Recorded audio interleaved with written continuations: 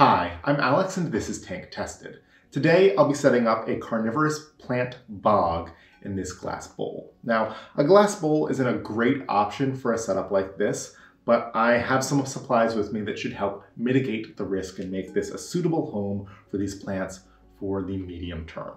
So let's talk about these plants since they will be the centerpiece of this setup. First, I have a pitcher plant. And then I also have two small pots of Venus Flytraps. Both of these are carnivorous plants from North America. And what a carnivorous plant is kind of exactly what it sounds like. These are plants that eat insects. They eat animals.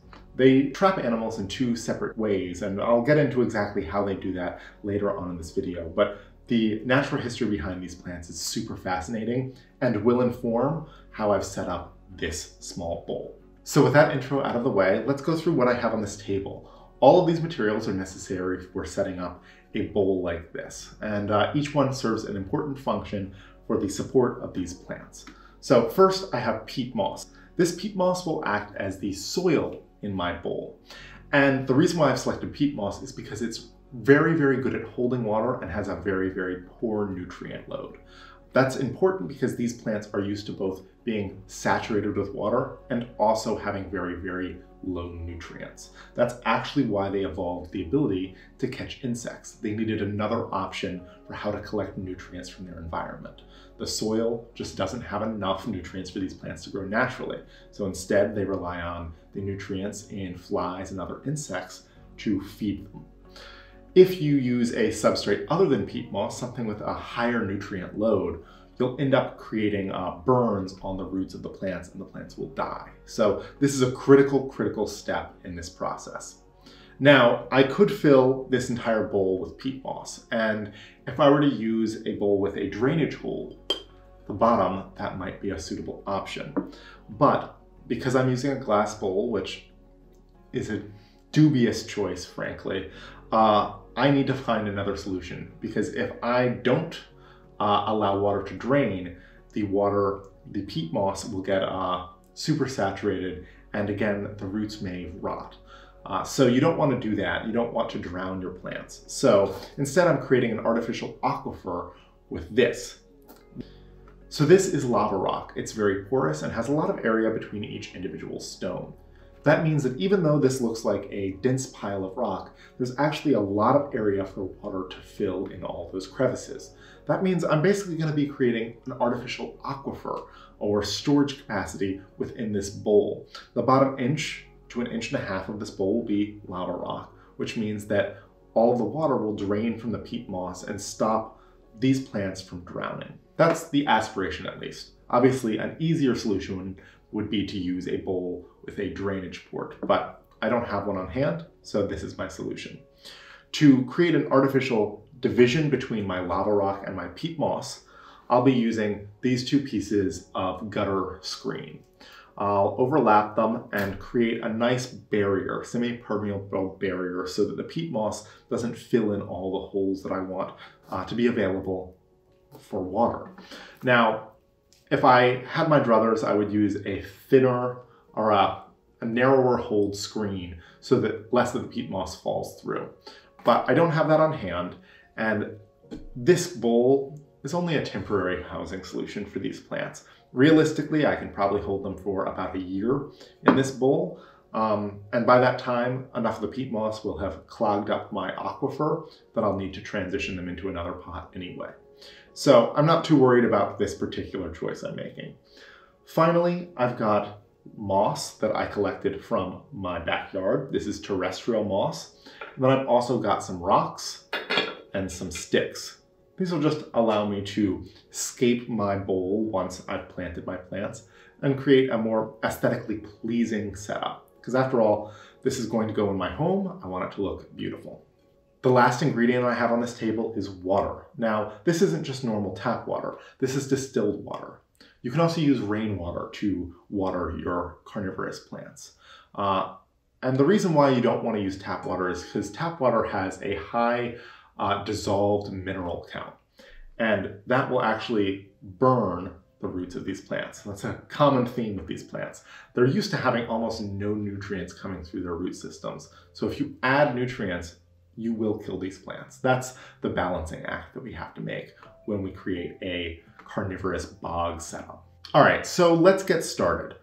I've actually pretty much measured out this lava rock, so I'm just gonna pour it straight into my bowl. I'll level it out and then lay over my 2 pieces of screen. This is basically creating an aquifer, as I said. This is a critical step, and hopefully it's relatively visually appealing. Now, I am using exposed transparent glass, so you will be able to see what's going on within the bowl. So I'm a little bit concerned that this transition layer will look a bit ugly, but it is what it is. Now, I need to figure out what I'm going to do with my plants. For each of these plants, they're already in a peat moss pot. So I'll be taking them out of the peat moss, or out of a pot, but I won't be removing the soil from around their roots. They're relatively established. They seem quite happy and healthy in their own soil. So I'll just be infilling around their soil with my peat moss. Before I do that, let's talk a little bit about the natural history of these plants. So we'll start with the Venus flytrap. The Venus flytrap is native to North and South Carolina, and maybe a little bit of Virginia, all on the east coast of the United States. They are a threatened species in the wild, and it's illegal to collect them from the wild. So let's talk about how the Venus flytrap actually works. So each of these traps is actually an augmented leaf. It's one single leaf folded down its central vein. Now, it actually has 2 stable states, one open and one closed. The plant doesn't have to exert any energy to either be open or closed, but it does have to exert energy to transition between those 2. So inside of each leaf, they have a set of trigger hairs. And if more than one of those trigger hairs are triggered within a short period of time, the plant will snap shut. And it does so by expanding and contracting cells along its hinge. It will actually, through osmosis, expand and contract a few cells which cause one stable state of the leaf, the open stable state, to transition to the closed stable state. Once the leaf is closed and an insect is inside, it will start digesting that insect and actually transitioning that insect into the nutrients it needs to continue growing more leaves. Now, each of these leaves does have a limited number of open enclosures that it can perform before it becomes exhausted. So if you keep Venus flytraps, it's important to not give in to the temptation of constantly poking their leaves and watching what happens. Eventually they will stay closed and they won't be able to get any more food. Now, these plants are pretty good at capturing insects on their own. But if you need to feed them yourself, you want to feed 1 to 2 adult flies per week or so to an adult plant. That's about all they need. If you overfeed them, they will try to process all of that nutrients and they'll actually end up dying. So you don't want to just jam them filled with insects. They don't need nearly as many as you might think. 1 to 2 a week is totally fine. The pitcher plant has a different approach to capturing insects. So this is, again, one leaf that's folded in around itself to create a tubed chamber. At the top of the tube, you have this little hood. That both blocks rainwater from filling the tube, but also acts as a guide guiding insects into this tube. At the opening of the tube, the plant produces nectar. Or an intriguing substance for insects, a food source. This is not a flower, this is actually a leaf. There's no sex organs within this. But the insects will fly in, they'll land here, and then there is a very smooth surface at the opening of the plant. The insects will stumble essentially and fall deeper into the tube. In the center of the tube, there are a bunch of tiny hairs that are all pointed downward. So as the insect falls down, it becomes trapped because all those little hairs stop it from going back up the tube. It can only go deeper. Once it's in this deep section of the tube, the plant will then begin to emit enzymes to start digesting it. There's actually an insect in this one right here. I can see it through the light, that there's a dark section here. And that's how they capture and digest their food source. So both interesting approaches to finding a new solution to nutrients. This one uses a tube structure and this one uses an actual mechanical mechanism, but both are augmentations of a single leaf. So now that we know a little bit more about these plants, let's add them to our setup. So I'm going to start with the pitcher plant. Now, you can see that it's in a dense moss structure. So there's almost no nutrients coming from this. It's basically just a means of holding the root system together. So I'm going to start by putting my pitcher plant in the back of my pot. I may actually end up raising it up just a little bit so that it's a little bit higher in my pot. I maybe want it up here and have a nice slope down. So I'll put this back in the pot for just a second. And then maybe I'll add a little bit of soil on top so that everything has something to sit on. You can see how truly light this material is. It will start to compact when you add water, and I will add a little bit of water to compact it just a little bit, because I don't want it to be too fluffy, but I also don't want it to be too dense. The root systems don't want to have to work too hard to get through our substrate. So my pitcher plant back here. Yeah, that feels okay. And then my Venus Flytraps, again, squeeze them out of the pot. So each of these plants, they actually produce root systems that go pretty far down. They may extend 6 to 8 to 10 inches down in an adult plant. Obviously, this container is not that deep. So these plants will need to be rehomed relatively quickly. Probably within a year, they're going to need to be rehomed. But that's fine, because another feature of these plants is that they need to go into dormancy, which makes them not an ideal house plant. They're actually a great plant to have outside. They need to go into dormancy for 3 to 4 months out of the year. These plants are used to being exposed to a small amount of frost, but not severe. So you're talking if you're living in an environment or a part of the country where you're getting a few days where it's a little bit below freezing, they'll be fine outside. But if you live in a part of the world where you're getting extended periods of a month long where you're 10 or 15 degrees below freezing, that's going to be a real problem. These plants won't make it. So that's a thing to consider when you're getting into carnivorous plants, or these carnivorous plants at least. Do you have a way to put them into their own dormancy? So what I recommend doing is either putting them outside in an environment like I live in where it doesn't get too cold, or if you have an area of your house that is not heated, putting them out in that area or in your garage for the winter months. So I will continue adding my substrate. Oh gosh, poured that all over you, I'm sorry. I've also read that you can use coconut husks as a stratum, as a material to support your plants. Although because coconuts are often exposed to salt water, you need to very, very thoroughly wash them and make sure that you get rid of all the salt buildup in the coconut husks. So that's another sustainable way of creating a low nutrient soil. I'm just going to continue filling in all the corners around my plants.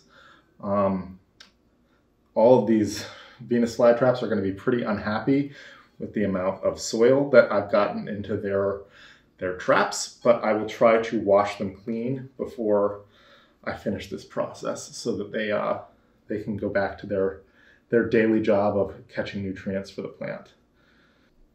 Add a little bit more soil to below these plants. And then once I've finished laying down the last of my substrate, I will also add a nice layer of moss around them, which I think is mainly just for me, if I'm being honest. I don't think the plants need or appreciate the competition, but I think it will make the whole setup look a little bit more appealing and a little bit more finished. So I think that we are done with our peat moss for now. So I'm going to actually go fill up a water bottle with some distilled water, and I will spray down these plants to get all of the peat out of the plants and get them looking nice and professional.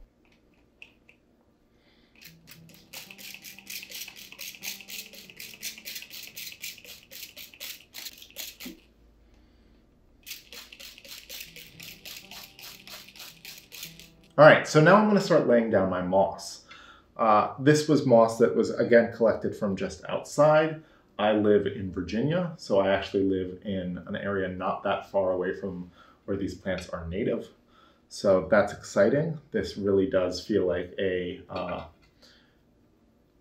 setup that does have plants that would be native to the same environment, although perhaps they would not necessarily all grow in the same exact area.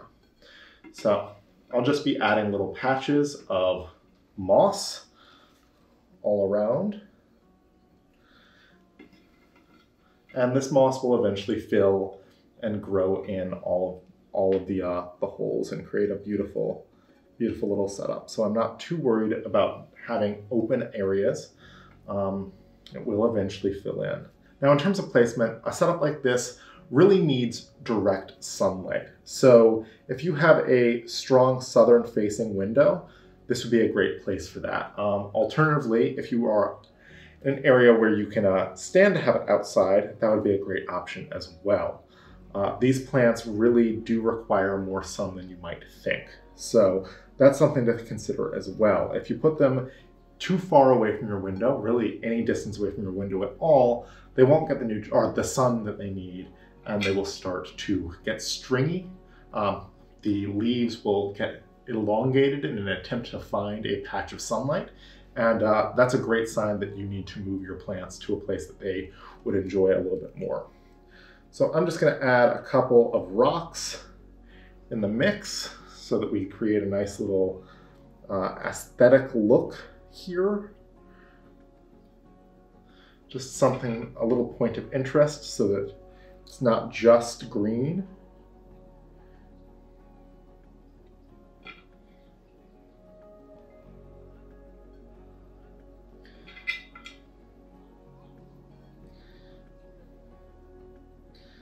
Maybe I'll put this up here. Yeah, let me take a look at what I've created. It's a little bit too even, so I'm going to move a couple of things around just a little bit. So bear with me. I will show you what I've created just a moment. Okay, I feel okay about this. So I'm going to add a few sticks. These sticks that I'm using are sold in the aquarium hobby as spiderwood. These are just a few little fragments, and I'll add them in to create a little bit of a look. You know, something a little bit more whimsical. So I'm going to add these in this way so that I can actually see what's happening. So bear with me.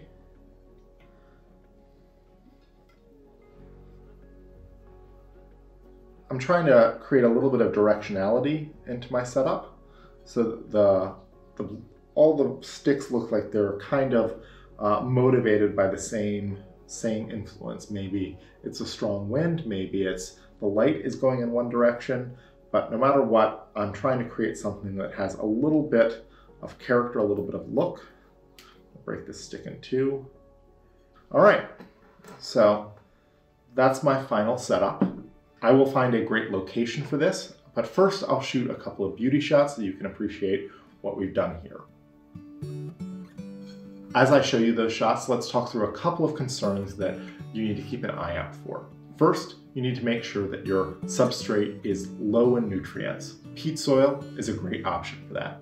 Second, you need to make sure that your substrate is consistently moist, bordering on wet. If you're keeping these plants in pots, you actually want to have about 1/4 inch to 1/2 inch of water standing in whatever canister those pots are sitting in, so that the peat moss can passively absorb moisture and keep the root systems wet at all times.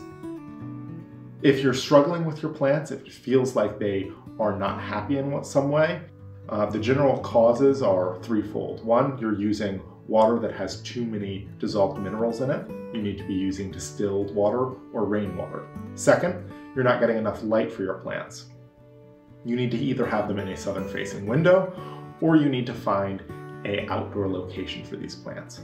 And third, you want to make sure that your plants are actually getting nutrients. So if you're keeping them indoors and they don't have access to flies, you need to start feeding them insects yourself.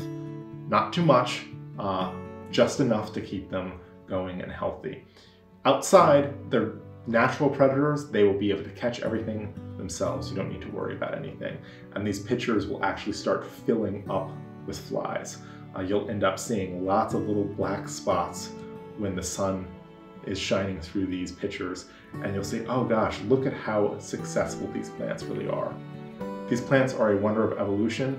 Carnivorous plants are incredible. They're a unique part of our ecosystems, and it's an awesome experience to get to see them and take care of them yourselves. With that, I hope you enjoyed this setup. I hope you learned something, and I hope that I've earned your subscription. So if you haven't already, hit that subscribe button. Thanks so much for watching, and I will see you next time.